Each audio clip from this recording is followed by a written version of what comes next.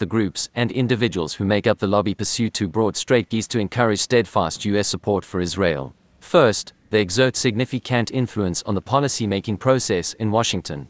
Second, these organizations go to considerable lengths to ensure that public discourse about Israel is favorable and that it echoes the strategic and moral rationales discussed in chapters 2 and 3. We examine the first of these strategies in this chapter and explore the lobby's efforts to shape public discourse in chapter 6. Because political power in the United States is divided between the legislative and executive branches, the lobby's tactics sometimes vary depending on which branch of government is involved. In addition to helping get sympathetic individuals elected or appointed to key positions, groups in the lobby strive to shape the political calculations of officials who might be tempted to chart a more independent course. Whatever a legislator's or policymaker's personal views might be, the lobby wants uncritical support for Israel to be the smart political choice. Like other powerful interest groups, in short, the Israel lobby achieves its aims by constraining the policies key officials are willing to consider, pressing them to take steps they would rather avoid, but will pretend to favor, making it hard for U.S. leaders to sustain initiatives that groups in the lobby oppose,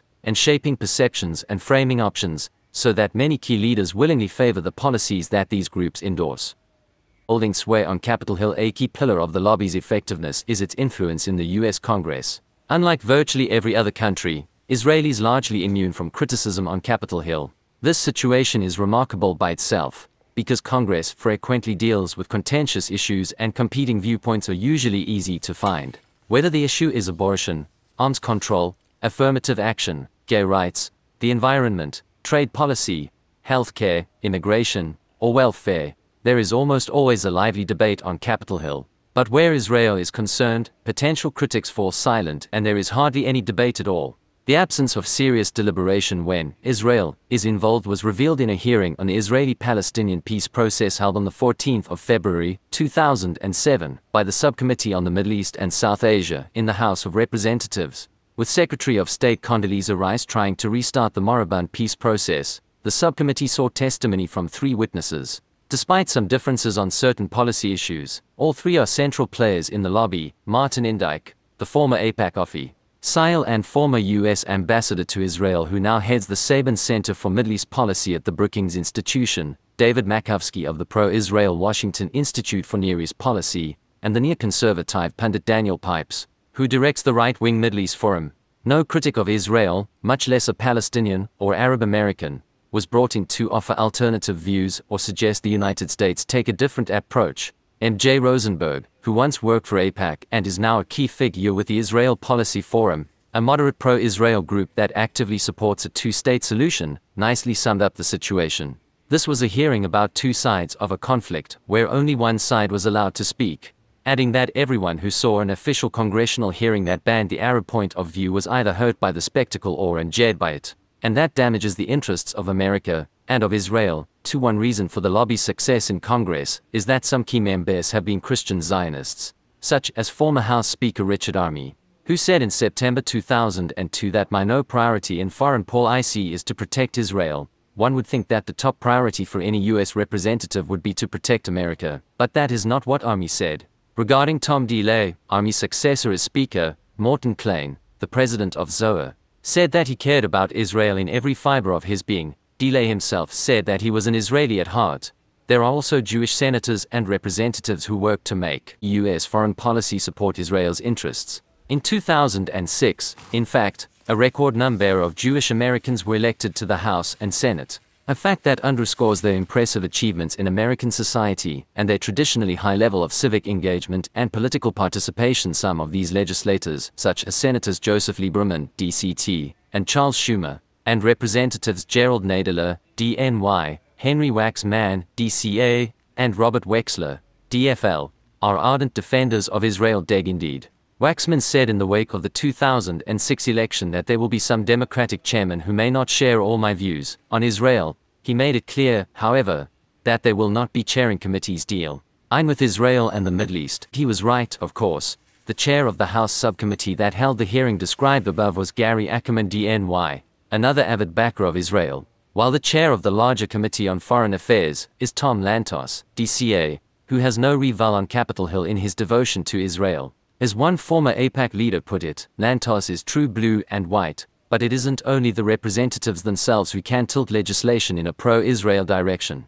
Congressional staffers are at the center of the legislative process, registering the positions of outside interest groups and parsing different policy options for their bosses. As Mearsheimer, a former head of AIPAC, once noted, there are a lot of guys at the working level up here, on Capitol Hill, who happen to be Jewish, who are willing to look at certain issues in terms of their Jewishness. These are all guys who are in a position to make the decision in these areas for those senators. You can get an awful lot done just at the staff level, as discussed below. Representatives from groups in the lobby sometimes participate directly in this process, helping Hill staffers draft legislation, providing them with talking points that legislators can use in public, helping write the dear colleague letters that legislators send one another to position themselves on key issues, and drafting and circulating open letters designed to put congressional pressure on the executive branch. Of all the groups that make up the lobby, it is AIPAC that holds the key to influence in Congress, a fact that is widely acknowledged by politicians from both parties. Bill Clinton once described AIPAC as stunningly effective and better than anyone else lobbying in this town, while former House Speaker Newt Gingrich called it the most effective general interest group across the entire planet. Senate Majority Leader Harry Reid, DNV, agrees, saying, "I can't think of a policy organization in the country as well organized and respected as AIPAC." The New Yorker's Jeffrey Goldberg calls it a leviathan among lobbies, and AIPAC's own website proudly quotes the New York Times' assessment that it is the most important organization affecting America's relationship with Israel. AIPAC's success is due in large part to its ability to reward legislators and congressional candidates who support its agenda and to punish those who do not, based mainly on its capacity to influence campaign contributions. Money is critical to U.S. elections, which have become increasingly expensive to win, and AIPAC makes sure that its friends get financial support so long as they do not stray from AIPAC's line. This process works in several ways. To begin with, many of the same individuals who bankroll AIPAC are often important political contributors in their own right. Using data from the Federal Election Commission, FEC, the journalist Michael Massing found that between 1997 and 2001, the 46 members of AIPAC's board of directors gave well in excess of $3 million in campaign contributions, and many of them remain generous donors to pro-Israel PACs and candidates today. Since 2000, the Washington Post reported in 2004, AIPAC board members have contributed an average of $72,000 each to campaigns and political committees. Second, AIPAC helps connect political candidates to other donors and sources of funds. Despite its name, AIPAC is not a political action committee and does not officially endorse candidates or give money directly to their campaigns. Instead, AIPAC screens potential candidates and arranges meetings with potential donors and fundraisers, and provides information to the growing number of pro-Israel PACs. According to the historian David Biale, the American Jewish-Israel lobby has developed since the Six-Day War into one of the most sophisticated and effective lobbying organizations in the United States Congress. It has done so in part by developing a national network of Jewish political action committees for contributing funds to congressional candidates based on the criterion of support for Israel. As AIPAC President Howard Friedman told the organization's members in August 2006, AIPAC meets with every candidate running for Congress. These candidates receive in-depth briefings to help them completely understand the complexities of Israel's predicament and that of the Middle East as a whole. We even ask each candidate to author a position paper on their views of the U.S. Israel relationship so it's clear where they stand on the subject. Friedman's description of AIPAC's modus operandi is consistent with testimony from other political figures. Tom Hayden, the anti-war figure who was running for a seat in the California Assembly in the early 1980s, explains how he won support from the local power broker Michael Berman, brother of longtime California Congressman Howard Berman, on the condition that he would always be a good friend to Israel. Hayden, who won the election, notes that he had to be certified kosher. Not once but over and over again. The certifiers were the elites, beginning with rabbis and heads of the multiple mainstream Jewish organizations. An important vetting role was held as well by AIPAC, a group closely associated with official power ties in Israel. When necessary, Israeli ambassadors, consuls general and other officials would intervene with statements declaring someone a friend of Israel. Hayden, one may note, merely held state-level offices in his political career, although he was unusually visible in that role. In the same vein, Harry Lonsdale, the Democratic candidate who ran unsuccessfully against Senator Mark Hatfield, RO, in 1990, has described his own visit to AIPAC headquarters during that campaign. "The word that I was pro-Israel got around," he writes. I found myself invited to AIPAC in Washington, D.C., fairly early in the campaign, for discussions. It was an experience we'll never forget. It wasn't enough that I was pro-Israel. I was given a list of vital topics and quizzed, grilled, for my specific opinion on each. Actually, I was told what my opinion must be, and exactly what words I was to use to express those opinions in public. Shortly after that encounter at AIPAC, I was sent a list of American supporters of Israel that I was free to call for campaign contributions. I called, they gave. From Florida to Alaska, former Idaho Governor John V. Evans tells a similar story about his 1986 campaign against incumbent Idaho Senator Stephen Sims. He visited AIPAC headquarters, where, according to Evans, they emphasized constantly that they were not a PAC, Political Action Committee, but they noted that there were Jewish organizations all over the country that had their own PACs and that if we could contact them, they would be able to help us. According to the Wall Street Journal, AIPAC steered Mr. Evans to a rise of supposedly independent organizations, many of them run by people with ties to AIPAC, that gave him $204,950 for his losing race against Republican Senator Steve Sims.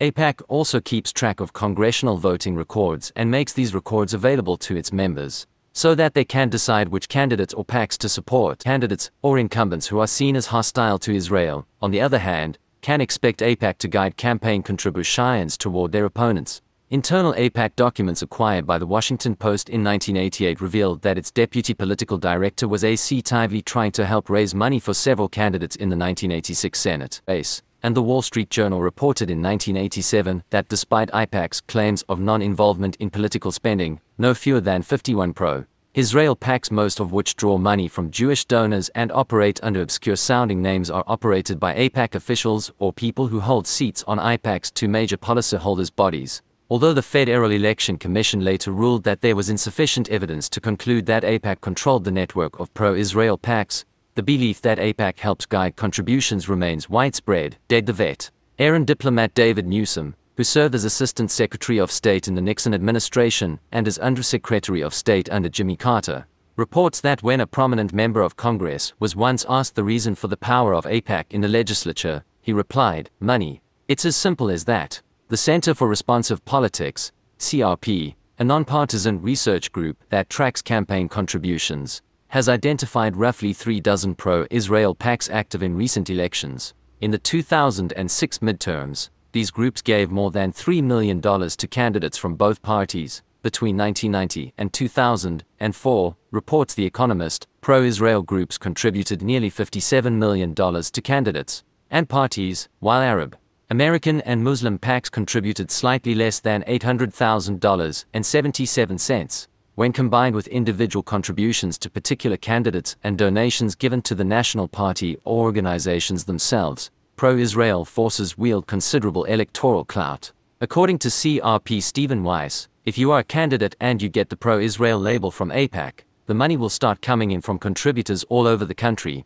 There is little doubt about the potency of these tactics. In 2006, for example, money from pro-Israel groups and individuals helped Senator Joseph Lieberman retain his seat by running independently following his defeat by Ned Lamont in the Democratic primary. Lieberman received a total of more than $145,000 from 24 different pro-Israel PACs, and none of these groups helped Lamont. In the same year, $76,000 worth of pro-Israel PAC contributions helped Sheldon Whitehouse defeat incumbent Senator Lincoln Chafee, RRI, who had long been regarded as lukewarm on Israel. 25 other beneficiaries of pro-Israel PAC support include successful candidates such as Robert Menendez DNJ and Brad Ellsworth DN.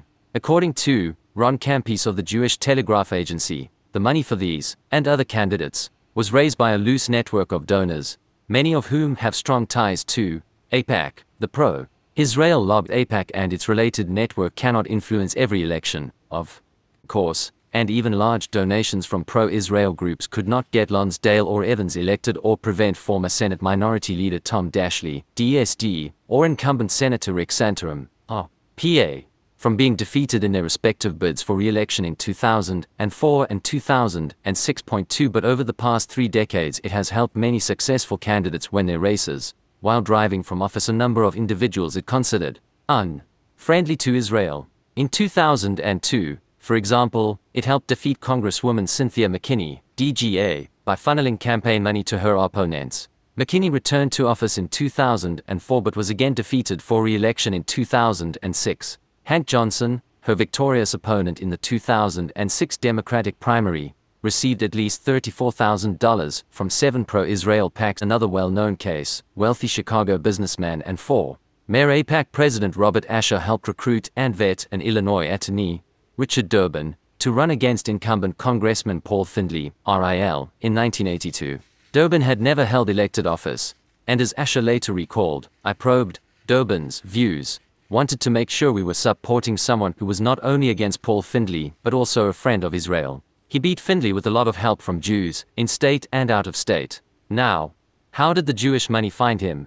I traveled around the country talking about how we had the opportunity to defeat someone unfriendly to Israel, and the gates opened." Asher solicited funds with a letter to potential donors declaring that the election was the best chance to remove a dangerous enemy of Israel from Congress, and Durbin eventually received a total of $104,325 in campaign funds from 31 different pro-Israel PACs. By way of comparison, in the 1982 election, other Illinois congressional candidates received an average of about $3,700 from the same groups. Durbin went on to narrowly beat Findley, who had served 11 previous terms, and he later won election to the Senate, where he currently serves as Majority Whip. In 2002, Mayor Bubba Mitchell, another member of the Gang of Four, the group of wealthy donors that guides AIPAC's policy making, used similar tactics to oust Congressman Earl Hilliard, DL. Like Durbin, Hilliard's opponent got financial help from AIPAC supporters across the country. According to the New Yorker's Jeffrey Goldberg, Asher later said that he had asked Bubba how he felt after Hilliard's opponent won, and he said, "Just like you did when Durbin got elected, AIPAC has also played an important role in defeating a number of other politicians who took positions it disagreed with, including Representative Pete McCloskey, RCA, and Senators J. William Fulbright, DAR, and Roger Jepsen, RIA, to name few." Jepsen's fate is particularly revealing.